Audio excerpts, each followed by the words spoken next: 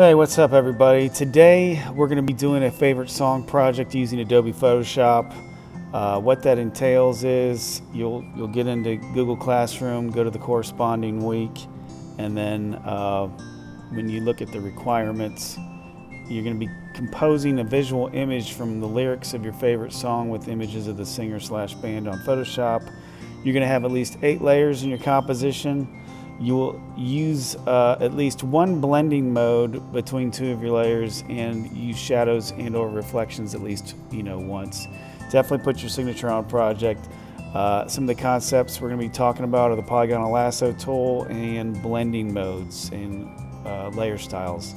So what are blending modes, layer styles? We've done it before in previous projects, and this little link right here describes really how it works, and that's going to be in Google Classroom in case you want to click on that to learn more about it. And you can see there's all kinds of different blending modes to choose from, and that's kind of what it looks like when you use a blending mode on top of another one. You kind of get these weird effects on the images.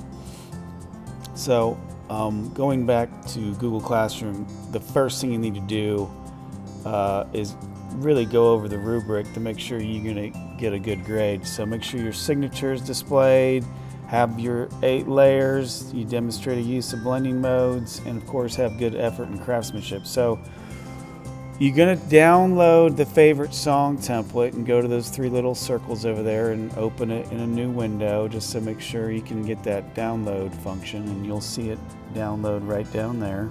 And then you're going to open that up in Photoshop. But before we open up Photoshop, I just want to show you some previous examples from my students that have done this project before, so you guys can get an idea of how these can all look different, and just the creative problem solving that some of them chose in their compositions. So like I said, these are just student examples to give you an idea of what this project kind of looks like and how they can all look different. So hopefully you guys get an idea of what is expected from you for this project by seeing some of these former students' work. So you open up Photoshop and you're going to go to File, Open, go to Downloads, find your favorite song template, and then hit Open. It's just going to be a blank transparent screen. I made you download the template just because if you go to image size, it's nice and big. It's so you can paste everything in there. It just makes it a lot easier, so I don't have work that's turned in that has really low resolution. So that's why we did this. So the first thing you need to do is figure out what song you want to do, and that probably will be the stumbling block for a lot of you, trying to figure out what song you want to do. So I would say like maybe the first 10-15 minutes of class is looking up lyrics to songs that you like, and hopefully that they are school appropriate. I have one already picked out. It's Heartland by Stick Figure, and when you look up the lyrics, type the lyrics and you can see them. And just try to make sure they're school appropriate, please. And if you do use a snippet of your lyrics in your image, don't use ones with curse words if you're going to submit it in my work. Submit your work, I mean. So what you want to do is you kind of want to scan the lyrics and get an idea of like what do you kind of want the background to be. So if you look at, when I read this, I thought, it's kind of a happy place. It's a beautiful day, so I thought of a beach. So, and here's my image already done. I've already made it. I'm just gonna remake it for you guys to show you exactly how I did it. But I started with this image right here, and then I added a lens flare. So what you want to do is basically you want to make a new document on or make a new folder on your desktop, maybe call it favorite song, and that's where you want to save all your stuff, all your pictures. So I saved a couple of pictures of a beautiful day that I thought would look good, and I kind of went with this one instead. And then as you scan the lyrics some more, you know, nothing but love here and peace and harmony. So I was thinking about, maybe it's a couple that's happy and in love. So I got a silhouette of people like that looks like they're happy. It's because it's a happy song if you've ever heard it, which I'm sure none of you have. So also you want to get a photo of the band or the singer who sings it. So I looked that up and I saved it into this folder. It talks about I can give you my world. So I actually, if you look right here, I actually have a picture of a world, and then I think that's it for now. And then I got the band's logo to put in there too. So in my folder I have 1, 2, 3, 4, 5, 6 things. I don't even use this one, so I'm just go ahead and delete that one. And I know it says you need at least 8 layers or 7 layers or whatever it is. Let me look for clarification. Yeah, you're going to use at least 8 layers in your composition. So, and I know I only saved 1, 2, 3, 4, 5. But I got it covered with the signature that counts as a layer and other stuff. So you don't need to really go into depth. Obviously, if you want to add more layers, that's awesome. But I'm looking for 8 specifically. So you scan these lyrics, and then when you find a picture that you like, say like this one, you just right-click, save image as. This is a PNG file, and then you save it into your favorite song folder. So save all your stuff that and you might not use it all. So just remember that. So like stick figure logo, find one, or your band's logo, find one you like, and then you just click on it and then save image as and save it in your folder. Anyways, I would get about, I don't know, 5 to 6 pictures of the stuff you need, like the background, some of the elements from the lyrics, and of course you definitely want to put the singer or the band in there. So first, what I'm going to do is, since I have it all saved in there, I'm going to go ahead and start. So I don't need this anymore because I already did it. So I'm going to open up the favorite song template, and then I'm going to file, open, go to your desktop, and go to your, hopefully you have some pictures saved in there. Hopefully you have your background. The background is the first thing you want to figure out. So I'm going to go ahead and open that, and then I'm going to drag this down, and using the move tool right here, I'm going to just drag it in. Don't need this anymore. View, fit on screen. It looks like I need to move it over a little bit. View, zoom out. I'm going to zoom out just a bit so you can see the extra workspace. And if I hit, edit free transformers, Control T, you can see that the picture's still not all the way in. So I'm going to make it fit a little bit better. Obviously, you don't want any transparency showing. So once you get it, kind of squared away, hit enter, view, fit on screen. Now I will say this layer does not count as one of your layers, so you can delete that after you have your background in. Now the next thing you need to do is find a picture. Probably, if you want to go this route, that's the way I did it, is find a picture of your band singer that will kind of fit in there. So I did that already. File, open. This is the picture that I'm using, and I want to cut around all of that. Now this is kind of a busy background with stuff going on, but if it's a transparent background, it'll be really easy to move them in. But since it's not, I have to kind of zoom in and use a polygonal lasso tool to trace around them, so to select around them. So here's how you do that. You get your polygonal lasso tool, and if you can't find it, it's underneath something maybe. And then I like to start at the top and you just click once and it creates a little anchor point. Now notice I am zoomed in. That's fine. So I'm just gonna, every time I click, it sets a little anchor point. Now as you get down to right about, you know, here, and this is easiest with the mouse, I cannot stress that enough, you probably want to do this with the mouse, is if you hold down the space bar while you're still using this, a little hand pops up.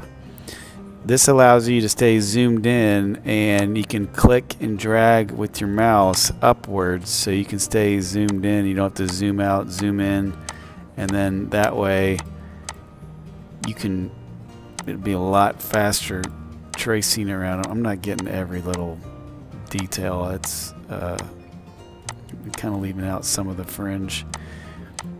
So you want to go nice and slow. Click, click, click, click it, clickety click. Don't click too fast, because then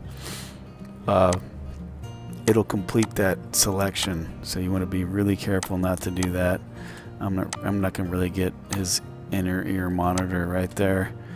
But I really, really love the handy dandy spacebar shortcut. When you hold down the spacebar, you can click and drag with your mouse. That way you can stay zoomed in around your subject, whatever you're cutting out. Now I'm going to go ahead and speed up a little bit to select around this, so you don't have to hear me ramble while I do my photoshopping. Now when you get up to the top, you want to go real slow, or where you originated anyways, and then you want to double click to connect the selection, and then you can go to view fit on screen to see, you know, to see the whole composition. Now if you want, you can turn off the lock on your layer, and if you hit backspace right now, it's just going to erase him. So edit undo. Maybe you want to erase the background, select inverse. That flips the selection. Then you can hit backspace and then go to select, deselect. Now if you have a really hard edge that you don't like around here, here's something that I kind of taught myself over the years, is after I erase the background, I'm going to use the magic wand tool to just basically select around him. Notice I selected on the gray and white checkerboard.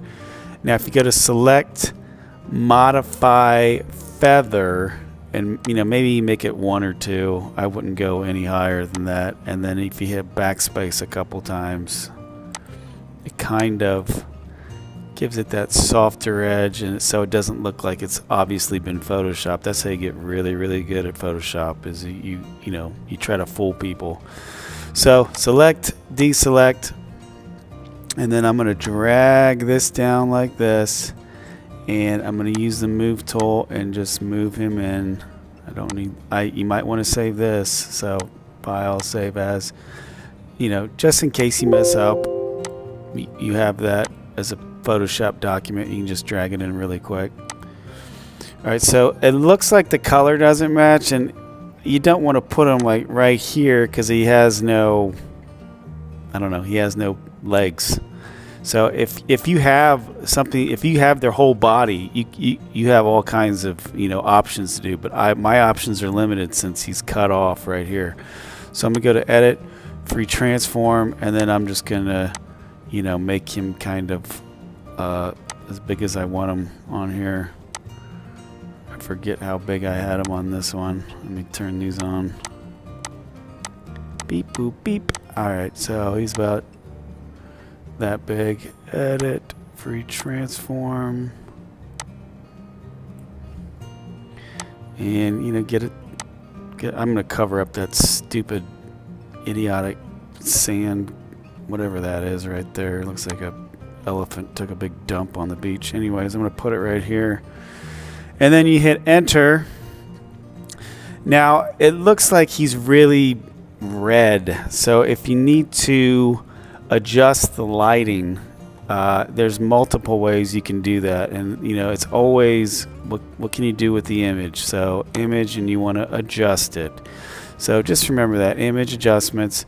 And then what I like to do is sometimes I just like to do auto color. So image auto color, see what that does, and it just looks like it made it darker, but that's fine. Image adjustments, and if that works, that's fine. If it looks like the color matches, I believe there's even a color match something around here. Selective color, no, wait, what is it? Match color, that's what it is. I mean, you can try that. I really don't like trying to mess with this. The source would be layer 2, although I don't see it showing up, so maybe I won't even do that. But you can kind of mess around with these. See, that makes it really, the color intensity goes down, and then the luminance, I don't even know, that just makes it lighter or darker. Like I said, you can experiment with that. It doesn't really work for me. So I'm going to go to what I always used to do, and that's just color balance right there. And then you can mess with these. I think I need less yellow, so I need more blue. And you can mess with these till you get it to where you kind of like it. So I think I need way more of this blue and green.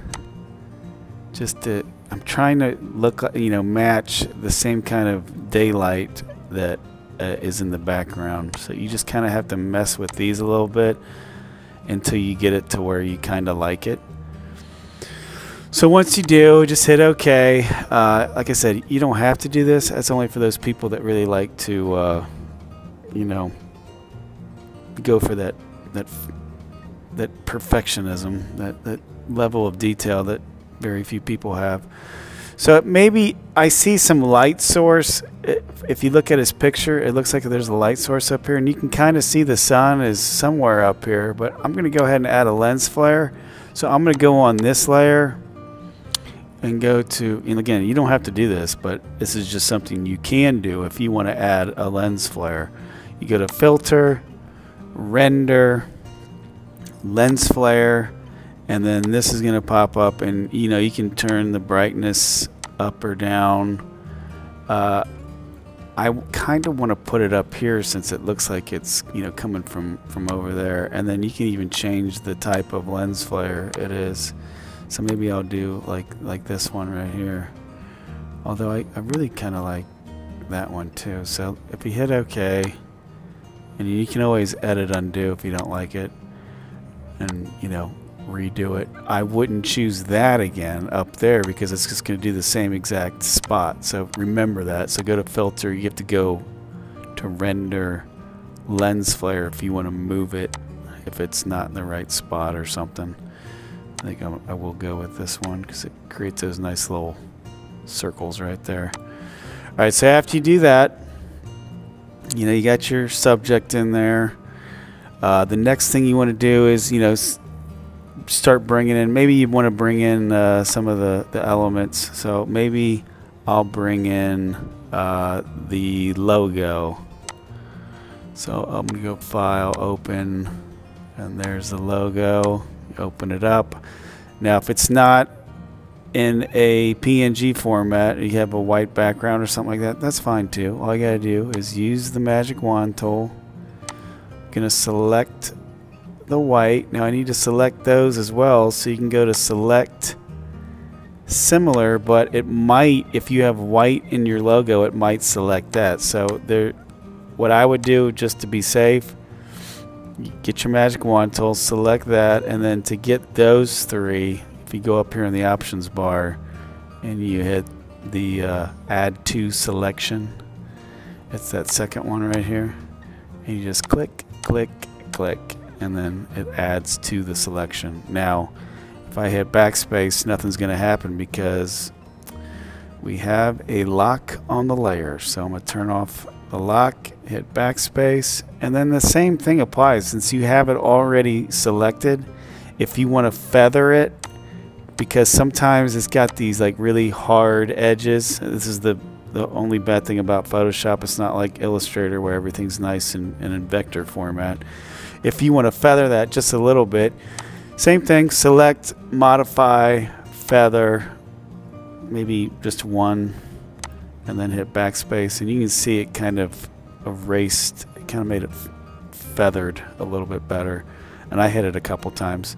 Then select, deselect, view, fit on screen, and then I'm going to use the move tool, drag this down, and then drag it in there, and just stick it right there for now. Like, it took me a while to figure out where I wanted to do that when I originally made this, but I know it's going in the corner now. So, but just drag it in, and you can always arrange your layers how you see fit. Don't need that. Alright, so next thing I'm going to do is open up one of the elements of my lyrics. Maybe it's the earth,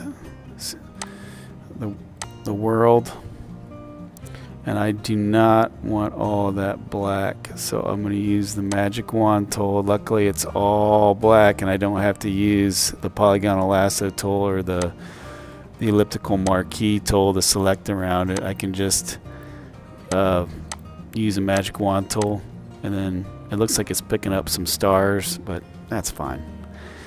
Go over here, turn off my lock, hit backspace, and then I'll even feather this. Select, modify, feather. Maybe I'll do 2, and then hit backspace a couple times, and then check out my edge. Okay, it looks kind of fuzzy. That's kind of what you want. You don't want it to be super crisp, because then it gives that that jagged look. So view, fit on screen, select, deselect to get rid of that selection. Now I'm going to use the move tool. I'm going to move this down, move that in, and now this took me a while to figure out where I wanted it, and I figured, yeah, I think it'd look pretty cool if it was like you could see it from outer space, like it's a second Earth, like maybe it's on a collision to collide. I don't know, but I wanted it to be peaceful. So you can edit, free transform, and this is where I want you to remember that. Oh yeah, I have to do a blending mode, and this is what a blending mode is. So if I put this right here and hit enter to get rid of the box. And if I look over here on my layer box, up here it says normal. Now this is blending modes. I'm going to change this to dissolve.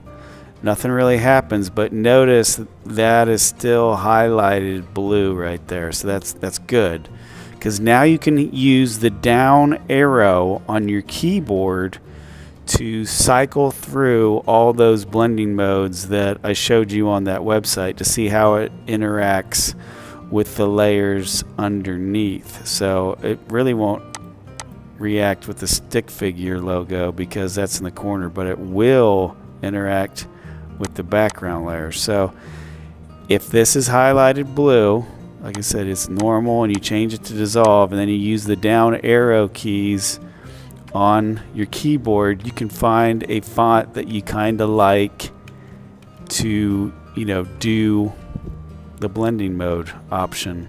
So find one you like. I think I like the screen one. That one turned out really, I think it was screen. No, it wasn't screen. It was lighten maybe. Yeah, I think it was lighten. Depending on which one you want. So say I want it right there, but I want to cut where the ocean is. So I'm just going to grab my rectangular marquee tool, and I'm going to zoom in right here, and I'm going to create right there and just go all the way across. Oops, looks like I'm on a fixed ratio. You probably want that to say normal, so I got to do this again. View, fit on screen. Let me try that again.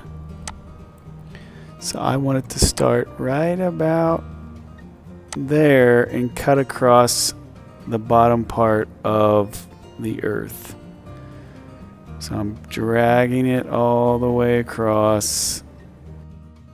Hopefully your computer's not as slow as mine. And then you go down to make sure you got it all. So view, fit on screen. Looks like I missed some. That's fine. I can get it with the eraser. So if I hit backspace, it's just going to erase that selection. So then select, deselect, get your eraser in case you really screwed up like I did. And then just, I didn't really screw up, but you get the idea. And then I'm going to erase that right there. So I got it all. So let me zoom in on this, see what it looks like. Yeah, it goes pretty much straight across.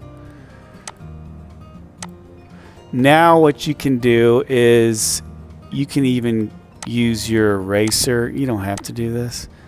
And I'm going to turn down the opacity so it's only going to erase like 20% of what I erase. I make my brush really big, really soft, 0%, and then just really lightly just skate the bottom of that so it looks like it's really in outer space, you know, headed towards us. So that's something you can do. I definitely want you to do that at least once. You can even do that with your subject if you want. You go here and you just beep beep beep beep beep beep beep, you know, find one you like there too, in case, you know, you want to do that. That's fine. I wish more people would do this because I think it adds a nice little effect to the composition, makes it more, you know, artistic. You don't always have to leave it where it says normal. You know, you can always change it to something else, and I think I might just leave it like, you know, where he's kind of ghosty a little bit. I kind of like that look. Alright, so the next thing you want to do is then you start adding more stuff in. So one of the things that the lyrics talked about was, you know, nothing but love here and peace and harmony, nothing but love here, it's our destiny. So, you know, that's why I looked up those picture of the people. They just look like they were having fun running to the beach. And even though it's a silhouette, it's just easier to select around them. It doesn't really matter. So I'm going to go ahead and open that.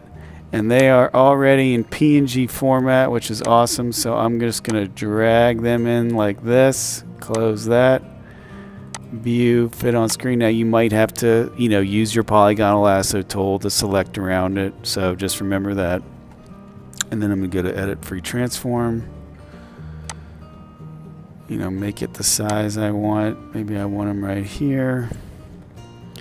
Before I do anything to them, I will add a reflection or a shadow. So I'm going to duplicate this layer. Hit OK. And then I'm using the underneath layer, the original layer, to go edit, free transform, to bring up the box. And then you're going to hold down Control on your keyboard, and you're going to grab this middle top box right here, this little in the bounding box. You're going to grab that while you hold down Control, and you're just going to drag it down like this to get, you know, till you want, you know, till you get the shadow angle that you like. So once you get it like that, then you can move it to their feet. Now notice hers doesn't really match up. So if it doesn't match up, you might have to finagle it a little bit by holding down Control and, you know, moving it around. And if that doesn't work, you can even hit this up here, which is the warp tool. So if you hit that, it creates all these little dots, and then you can just move it separately like that. I'm going to drag that all the way over there. So I think that's about right. Alright, so after you do that, you hit enter to get the shadow where you like it. It's not done yet because I still need to, you know, maybe blur it and turn down the opacity. If you want to change the color, maybe you want that totally black, you go to right click, blending options, go to color overlay, you highlight it, highlight the whole thing, and then right here change that to black, hit OK, and then you can even turn down the opacity so it's not so in your face. And then you can even get your eraser, make it really soft eraser, and you definitely want to turn down the opacity. This is for those people that want to really push the envelope of realism, and then just really lightly, you know, maybe go over some areas so they're not so dark, so it looks more real. And that counts as one of your layers. So right now I have 1, 2, 3, 4, 5, 6 layers. So I only really need 2 more. So I'm going to go back to my stick figure logo, which is right here,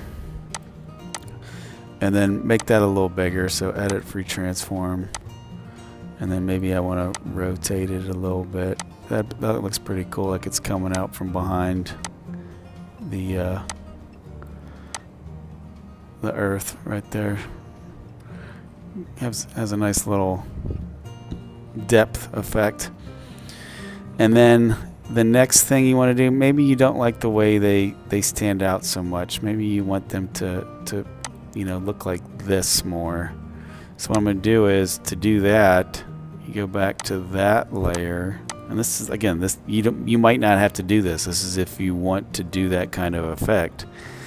You just right click, go to blending options, you know, change it to color overlay, and I think I put an outer glow on them, but I think it was like a light blue maybe. Maybe definitely turn down the opacity. And then if you go to color overlay, you can kind of turn down that opacity as well if it's too strong. But if it's not, if you like it the way it looks, and maybe you just want to turn down the fill. What the fill does is it turns down what the original color was, or was that maybe it's opacity. There we go. Yeah. So if you don't want it super bright, you can always mess with fill and opacity. Fill does,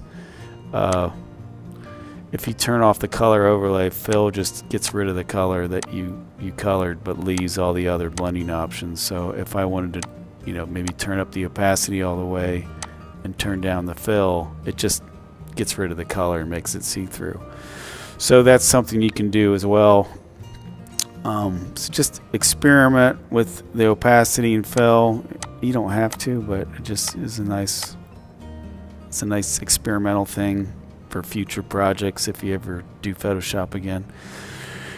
Alright, so I have that. Let's see what else I need. If you want to add lyrics, and that's part of the requirements, it's good to get lyrics that don't have a lot of curse words or that are school appropriate. I mean, if you're doing this on your own at home, obviously you can do whatever you want. But for my students, if you submit work, try to make it school appropriate. So I highlighted this line because I really like this line. So you highlight it, right click, copy, and then go back here, get your type tool, find a font you like. I like the Calling Heart, and your font color right now is going to be black, but that's fine. So you just click once, and then you hit Control V on your keyboard. It'll put it all right there.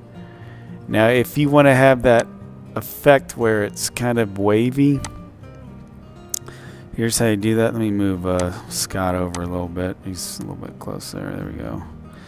Go back up here. If you go to the type tool, I'm on the type tool. I have that layer highlighted. Right here in your options bar, you have all these different options to choose from.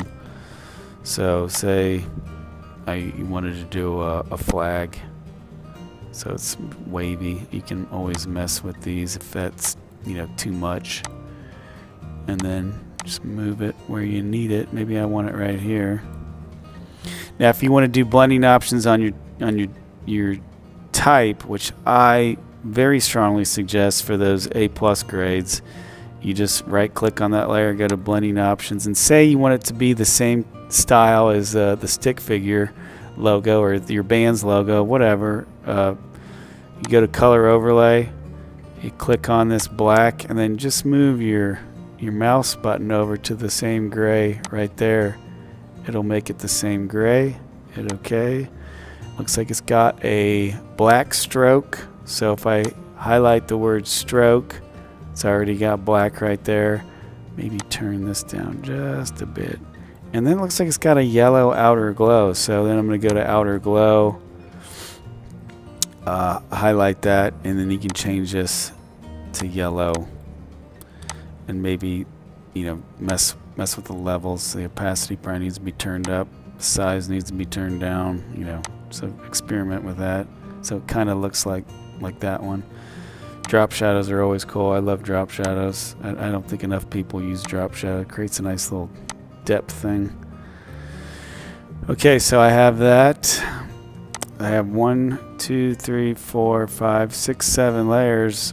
Only layer I need left is my signature, and you can either type that in, which is, you know, go to the type tool, find a font you like, and then, oops, edit undo. You know, type it in. Probably want to click first and then change it, and then, you know, you can do that and add the same blending options if you want. Or you can, you know, bring in your signature, file, open recent for me because I just had it up. Let me get rid of this. File, open recent. And then you can just, you know, drag it in with your move tool in case you wanted to use your signature. It's, again, it's totally up to you, but it is part of your requirements to have your signature either digital or you just type it in. And then I always like it in the corner, so put it in the bottom corner somewhere. So I have, well, those aren't really count as 3 layers. All right, so there's a signature layer. I don't really need that.